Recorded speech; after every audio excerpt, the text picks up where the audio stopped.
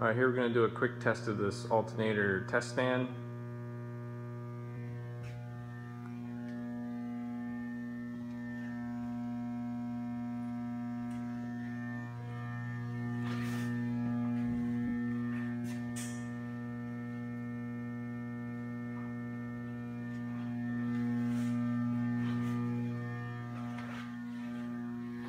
Alright, so we just have a simple 50 amp GM one wire alternator being belt driven by the spindle.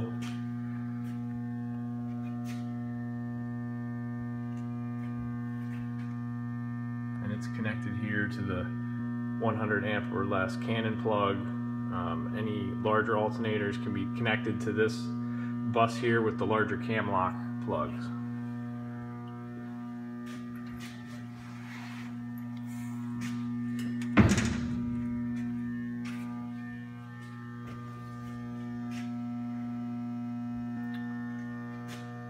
So we're using the 12 volt section, which is this section here. If we were testing a 12 volt or a 24 volt device, we would use this section here.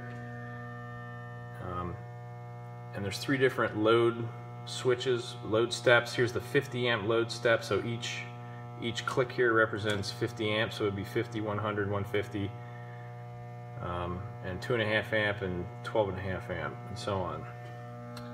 So we'll go ahead down here, and to start it up, you have to select the rotation. We're doing clockwise,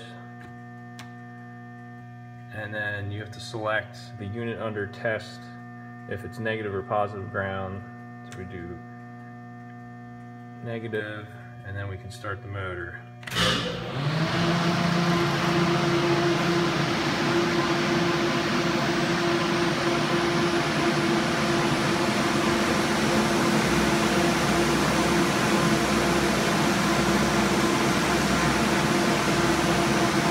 So as you can see, the alternator is not producing any voltage yet because the field does not have any current.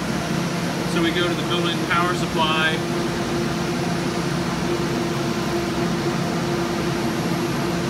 And once you turn that on, the alternator immediately starts producing, and then we can turn off the field current right now.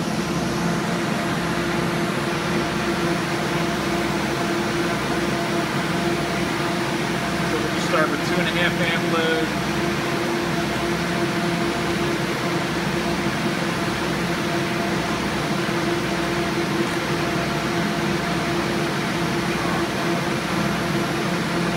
There's 12.5 amp.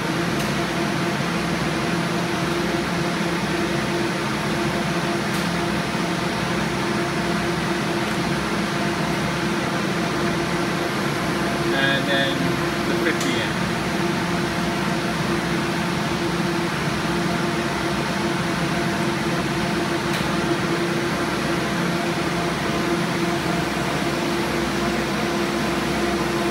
So that's the alternator side of the machine. The left side of the machine is the starter side of the machine, where starters are clamped in this clamp. And then you just press the starter test button and you can free run the starter. So up here you select your starter voltage. So we're on a 24 volt selection right now. So you can fine tune the voltage here.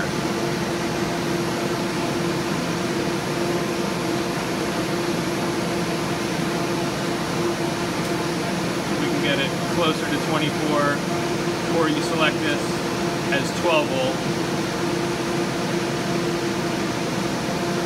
And there you have 12 volt. And then you just press this, start, and then it'll run for the allotted time on the timer.